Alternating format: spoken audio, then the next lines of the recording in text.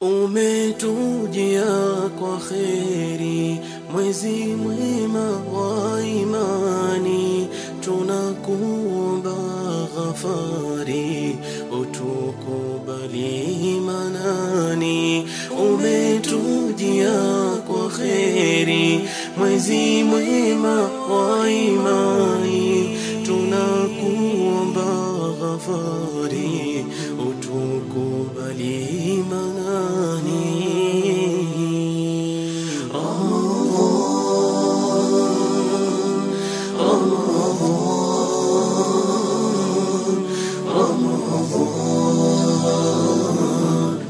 مرحبا رمضان. السلام عليكم ورحمة الله وبركاته. إن الحمد لله نحمده ونستعينه ونستغفره ونعوذ بالله من شرور أنفسنا ومن سيئات أعمالنا. من يهده الله فلا مضل له ومن يضلل فلا هادي له. وأشهد أن لا إله إلا الله وحده لا شريك له وأشهد أن محمدا عبده ورسوله. يا أيها الذين آمنوا اتقوا الله حق تقاته ولا تموتن إلا وأنتم مسلمون. يا أيها الناس اتقوا ربكم الذي خلقكم من نفس واحدة وخلق منها زوجها وبث منهما رجالا كثيرا ونساء واتقوا الله الذي تساءلون به والأرحام إن الله كان عليكم رقيبا. يا أيها الذين آمنوا اتقوا الله وقولوا قولا سديدا يصلح لكم أعمالكم ويغفر لكم ذنوبكم ومن يطع الله ورسوله فقد فاز فوزا عظيما. أما بعد فإن أصدق الحديث كتاب الله وخير الهدي هدي محمد صلى الله عليه وعلى آله وأصحابه وسلم وشر الأمور محدثاتها وكل محدثة بدعة وكل بدعة ضلالة وكل ضلالة في النار. Karibu mpenzi mtazamaji wa TV Iman katika kipindi cha Fiqh ya funga. Katika kipindi kilichopita mwisho tulianza na swala la hukumu ya kutapika mchana wa Ramadhani. Tuligusia kidogo ili sala, lakini tulianzie katika kipindi hichi kwa marefu kidogo. Swala la kutapika mchana wa Ramadhani kwa mfungaji lina sura mbili tofauti. Kuna kujitapisha, ina maana ametapika huku ikawa yeye ndio sababu amefanya mambo ambayo yamempelekea kutapika, na kuna kutapika bila yeye kutaka. Naam. Kwa hiyo kama ametapika kwa matashi yake, ameingiza kidole mdomoni akatapika, amejiingiza kwenye harufu fulani ambayo anajua huwa inamletea kichefuchefu na mwisho anaweza kutapika, akaingia mazingira hayo, huyu mtu ni mutakayi, amejijengea mazingira ya kutapika. Naam. Kwa hiyo mazingira kama haya funga inaharibika, na hii ni kauli ya jamhuri. Mtume sallallahu alayhi wasallam katika hadithi ya Abi Huraira ameipokea Imam Ahmad katika al-Musnad, na wameipokea ashabu sunan Abu Daud, Tirmidhi, Nasai na wengine. Mtume sallallahu alayhi wa alihi wasallam amesema, man dhara'ahu al-qai'u faqa'a fala qada'a alayhi. Man dhara'ahu al-qai'u fala qada'a alayhi, yule ambaye hali ya kutapika imemzidi nguvu, dharau yani ghalabau, imemzidi nguvu, bila ya matakwa yake akajikuta ametapika, huyu halazimiki kuilipa funga ya siku ile. Wa manistaqaa, kwa maana talaba alqai'a wastada'ahu, yule ambaye amejitapisha, fa alayhi alqada, ni wajibu wake kuilipa ile siku ambayo amefunga na akawa amejitapisha katika hiyo siku. Hii hadithi baadhi ya wanawachuoni wameitia dosari na vitu kama hivyo, akiwemo Imam Ahmad na Bukhari na wengine, lakini ni hadithi ambayo sanadi yake dhahiruhu as-siha. Kuna hadithi nyingine ya Abu Darda na Abu Thauban hadithi inasema mtume qaa fa aftara, alitapika ikawa amefungulia. Ni hadithi ambayo ameitaja Shekh Mukbil katika as-Sahih al-Musnad mimma laysa fi sahihain. Na hadithi imesema mtume qaa, ama hadithi kwamba stakaa alijitapisha ni shadh. Mtume hawezi kujitapisha kwa makusudi. Naam. Na kuna hadithi nyingine ya Fadhala bin Ubayd kwamba mtume sallam aliamka siku moja, aliingia asubuhi akiwa yupo katika funga, faqaa fa aftar, akatapika ikawa amefungulia. Alivyoulizwa akasema inni qitu. Tayib, hizi hadithi zinaonyesha kana kwamba utapikaji wowote ule unafungulisha, na hii ni kauli ambayo ipo ya baadhi ya maulama. Naam. Lakini wanaqala binul Mundhiri al-ijmaa ala hadha al-qawl. Naam. والصحيح وجود الخلاف فقد ذهب عبد الله بن عباس وعبد الله بن مسعود وعكرمة وربيعة وأسنده البخاري في صحيحه عن أبي هريرة وفي رواية عن مالك إلى أن القيء لا يفطر سواء تعمده أو لا. Wapo wanawachuoni wengine wao waliotajwa, wao wanasema kutapisha iwe maksudi iwe bila maksudi ya kuharibu funga. Na Imam Bukhari wanasema amerajiisha kauli hiyo kwamba kutapika bwana akuharibu funga. Wewe hujakula, kimetoka cha nje, funga haiharibiki. Na hawa dalili zao kubwa ni al-bara al-asliya. Taban hizi hadithi za kwamba mtume alitapika akafungulia hazisihi kwa upande wao. Kwa hiyo wanaona funga haiharibiwi isipokuwa kwa nini? Kwa dalili maalum. Ala kulli hal,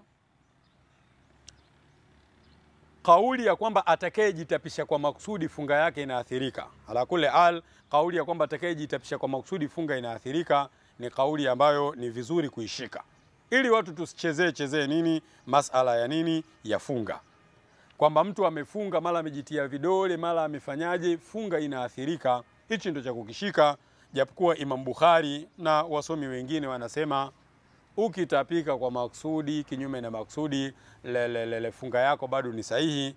Na kuna mjadala mrefu wa kiilmu, dalili hii tunaijibu vipi, hii haikusihi imesihi, mjadala mrefu. Lakini kubwa zaidi katika masala haya watu washike sana ihtiyat. Yani usishike tu kwamba fulani amesema funga yangu sahihi bwana, acha nijichue mchana wa Ramadhani. Fulani amesema funga yangu ni sahihi bwana, acha tu nifanye hivi. Ni vyema kuangalia usalama wa funga yako. Kwa nini ujiingize katika harufu kwa maksudi ambazo zitakutapisha na wewe umefunga? Kwa hiyo utaona kwamba hata wanawachuoni wa kisunna wa kipindi hicho wamehitilafiana. Wapo wanaosema funga sahihi, wapo wanaosema funga imeharibika. Shekh Mukbil yupo upande mwingine, Shekh Ibn Baz yupo upande mwingine, na Ibn Uthaymin. Salama yetu hapa ni kujiepusha na masala haya ya kujitapisha makusudi. Ama umetapika bighairi ikhtiyarika, bila shaka kauli ya wazi kwamba funga yako bado ni sahihi biidhnillah azza wa jalla. Naam. Masala mengine, idha afsada sawmahu bi ihda al-mubtilati allati taqaddamat fahal yalzamuhu imsaku bakiyati al-yawm?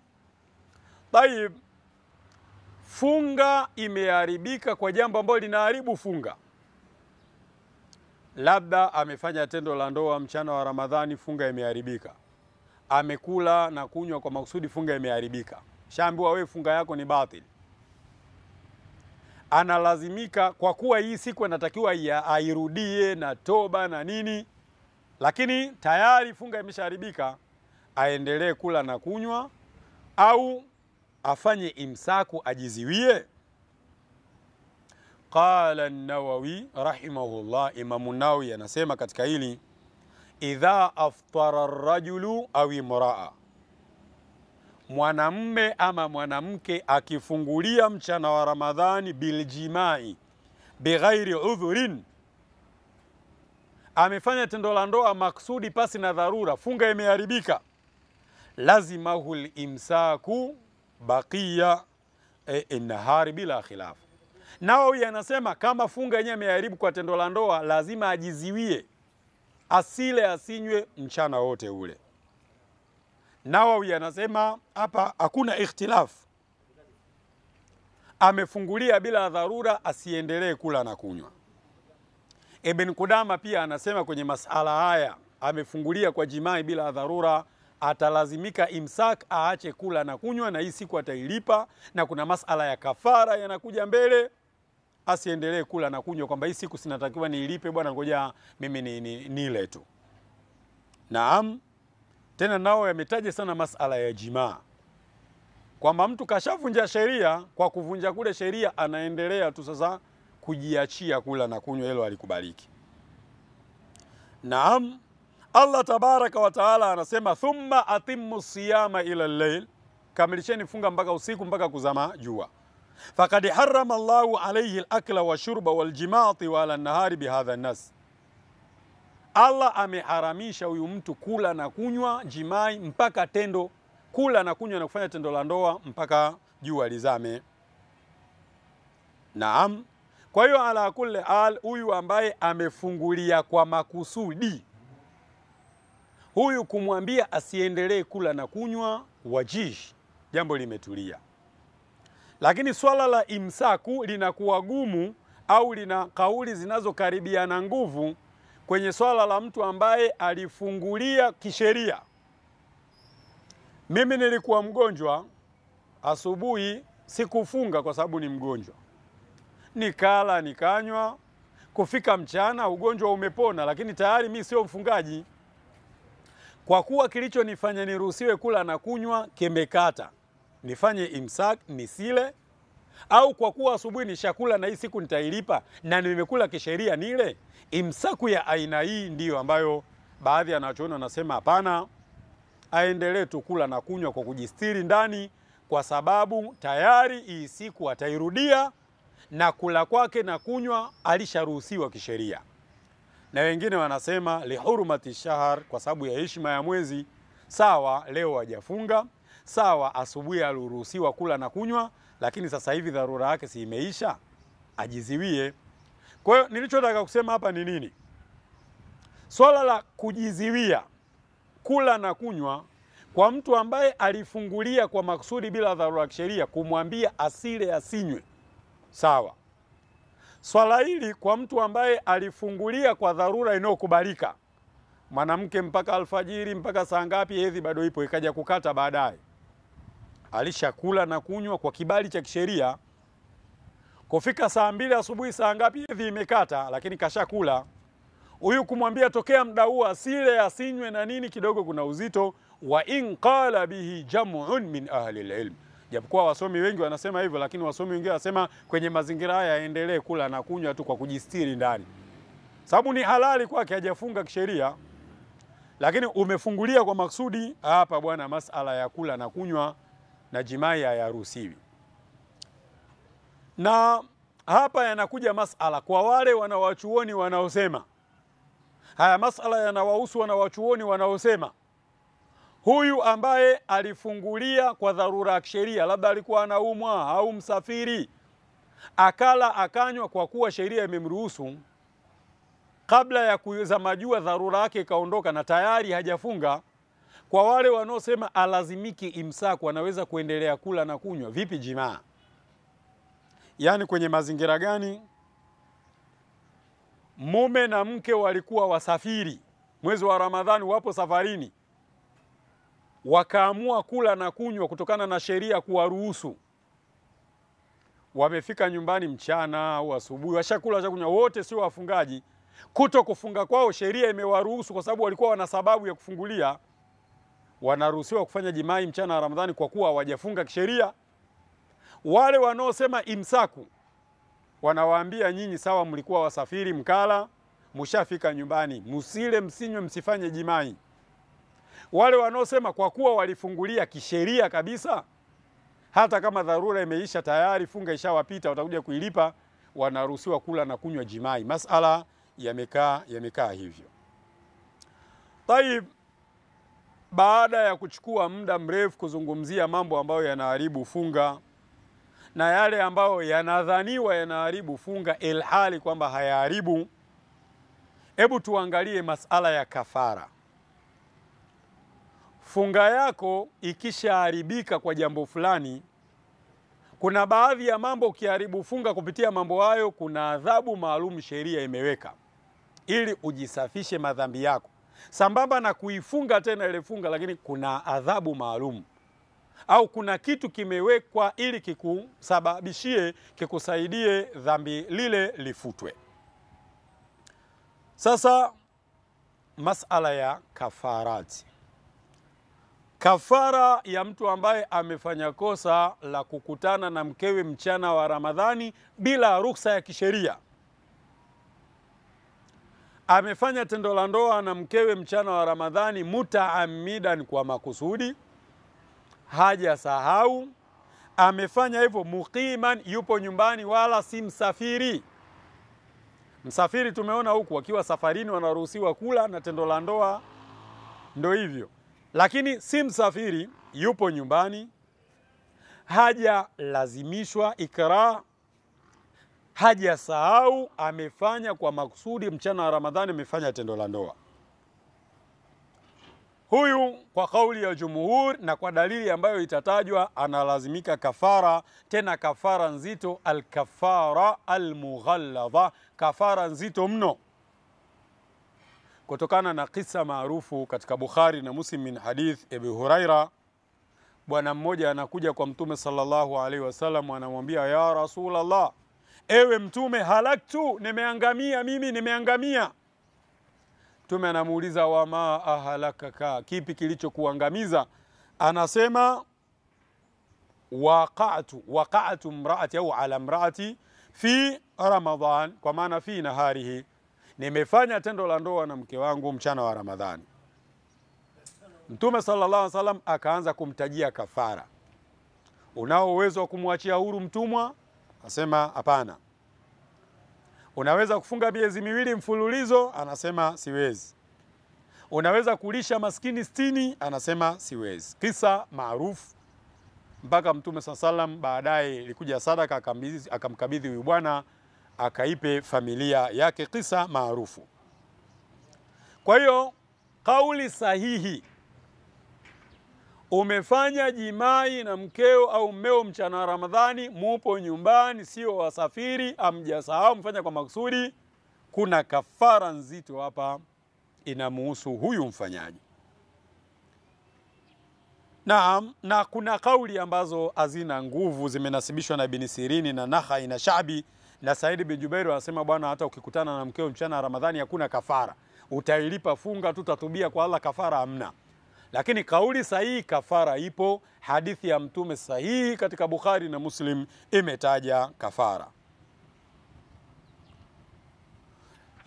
Hii kafara kwa yule ambaye amefanya jimai mchana wa Ramadhani, hii kafara ala tartibi, inaenda kwa mpangilio. Huwezi ukakimbilia kufunga miezi 2 wakati uwezo wa kumwachia huru mtumwa unao. Huwezi ukakimbilia kulisha maskini 60 wakati unaweza kufunga miezi 2 mfululizo. Namba 1 uzingatie, umekosa uende namba 2, umekosa namba 3, usichague kile ambacho ni chepesi kwako. Hii kafara ala rajihi ni kafara inaenda ala tartibe, kwa utaratibu uliotajwa kisheria. Swala lingine hapa, mwanamke aliyefanya tendo la ndoa mchana wa Ramadhani na mmewe hawapo safarini, wamekusudia kufanya, mwanamke hajalazimishwa na mume na yeye amekubali, hii adhabu ya kafara inamuhusu bila shaka. Kama ni mukra, ametenzwa nguvu, amelala, kafanyiwa, kashikiwa silaha, kafungwa kamba, hausiki na hilo kosa, kama ambavyo tumeona huko nyuma, yeye ni mukraha. Lakini masala hapa, na yeye ameshiriki tendo hilo, na yeye ghairu mukrahatin, hajatenzwa nguvu. Mwanaume kafara inamuhusu ittifaqa. Aloenda kushtaki kwa Mtume ni mwanaume, kulalamika ili jambo, na akaambiwa hiyo kafara. Mwanamke anaingia ama haingii? Kauli mbili za wanawachuoni. Wapo wanaosema mwanamke naye kafara inamuhusu, si ameharibu funga kwa maksudi kabisa, amekubali funga, ameiharibu. Mwezi wa Ramadhani ameuvunjia heshima, amemdharau Allah aliyekataza hivyo hayo mambo, amedharau sheria, yeye amefanya kosa. Kwa nini kafara isimuhusu? Hii ni kauli ya mwanzo, naye analazimika kafara. Yani na yeye mwanamke analazimika kufanya kafara. Watu wengi wanasema sasa ni miezi, kama ni kufunga miezi miwili mfululizo, hii tatabu mfululizo ataupataje wakati ni mwanamke anaingia katika siku na kadhalika? Tunasema wenye kauli hii wanasema ikibidi kufunga miezi miwili mfululizo, ule mfululizo ukikatika kwa kuingia katika hedhi, akimaliza hedhi tabni alai, anaendelea. Hapa namba imekatika kwa jambo ambalo lipo nje ya uwezo, kwa hiyo aliathiri. Amefunga siku 20 ngapi, ameingia katika hedhi, akimaliza hedhi anaendelea 21, anaendelea na tatabu. Kwa hiyo hoja hii kwamba mwanamke atafanyaje, hii hoja haitoshi kusema kama mwanamke hahusiki. Naam, wanawachuoni ambao wanasema mwanamke naye anahusika na hii kafara, yupo Imam Malik katika hilo, yupo Abu Hanifa, Abu Thawr ibn al-Mundhir na wengine mbalimbali, bali Al-Hafidh ibn Hajar al-Asqalani anasema ndo kauli ya jamhur. Dalili yao kubwa wanasema katika hii hadithi, yule aliyekuja kulalamika kwa Mtume na kuuliza swali, kuna riwaya moja hapo inasema halaktu wa ahalaktu. Mtume, mimi kwa kitendo changu hicho nimeangamia na nimemwangamiza mwenzangu. Na Mtume hajamwambia au umeangamia wewe tu, huyo mwanamke wala hajaangamia. Wasema kuna riwaya amesema halaktu wa ahalaktu, nimeangamiza na nimemwangamiza mwenzangu. Ina maana na mwenzangu nimeshamtia hasa katika tatizo. Naam. Na wanasema kwamba kitendo cha Mtume kumbainishia swala hili yule mwanaume ilikuwa ni tosha, kama mwanaume ataenda kumwambia mkewe. Mwanaume ndo alokuja pale. Kwa hoja ya kwamba mboni mwanamke hajatajwa na nini, huyu ataenda kumwambia mwenzie, si wamefanya wote. Sasa kuna kauli ya pili, wanawachuoni wengine wasema hapana. Mwanamke hata kama amefanya makusudi, amemkubalia mmewe, kafara inamuhusu mume tu. Mwanamke atarudia ile funga, atakuja kuilipa, kafara inamuhusu mume. Hii kauli inanasibishwa na Al-Hasan Al-Basri, Al-Auza'i, na ndio kauli sahihi katika msimamo wa Kishafi. Na ndio kauli ya Daudu Dhahiri na wafasi wa hii madhehebu. Wao msimamo wao upo wazi. Alokuja kuuliza mwanaume, ameambiwa mwanaume adhabu, wao hawawezi kumuingiza mwanamke hapa. Watu wa Dhahiri hatushangai kuwa na kauli hii. Lakini wasomi wengine wanasema hivyo. Wanasema kwa nini? Kwa sababu hata Mtume alivompa ile sadaka yule bwana akamwambia tasaddaq biha, katoe sadaka, kamtaja yule mwanaume. Na kuna riwaya nyingine wanasema tasaddaq bihadha an nafsika. Kuna riwaya wanasema ipo nje ya Bukhari na Muslim, katoe sadaka hii an nafsika, kwa niaba ya nafsi yako. Wanasema Mtume alivomwambia sadaka kaitolee nafsi yako, ina maana kosa lile lilimhusu yeye tu, mkewe hakuhusika. Kuna riwaya pia wanasema, kuna riwaya katika Bukhari, at'im hadha anka, hii kawape watu chakula hii kwa ajili ya nafsi yako. Wanasema haya maneno yanaonesha mwanamke hajaingia katika lile tatizo. Fa afradahu bil khitab, kwa hiyo Mtume akampwekesha, akamtaja mwanaume peke yake, anka an nafsika, walam yata'arradh lilmar'a, Mtume kawa hakumgusia mwanamke. Naam, hii ni kauli mojawapo ya hawa wanawachuoni wa kauli ya pili, kwamba mwanamke haingii katika hii kafara. Sasa ala kulli al, haya ni maneno magumu. Naam. Na Shekh Muqbil Al-Wadi rahimahullah amerajisha hii kauli ya pili, kwamba bwana mwanamke haingii. Bainama wanawachuoni kama Ibn Baz, Ibn Uthaymin wanasema mwanamke lazima ashiriki kafara. Shekh Muqbil amerajisha hii kauli ya pili, kwamba mwanaume ndo anahusika hata kama mwanamke amekubali. Ibn Uthaymin na Ibn Baz wapo kule, mwanamke naye anahusika, sikosa amefanya. Wa ana ila hadha alqawli amiyalu au amilu, mimi namili na kauli ya kwamba mwanamke naye anahusika, naye amefanya kosa, haja lazimishwa, amekubali, na yeye kumlazimisha kafara ni kauli wajihi kama dhahaba ilayhi Ibn Uthaymin wa Ibn Baz rahimallahu jamia al-ulama.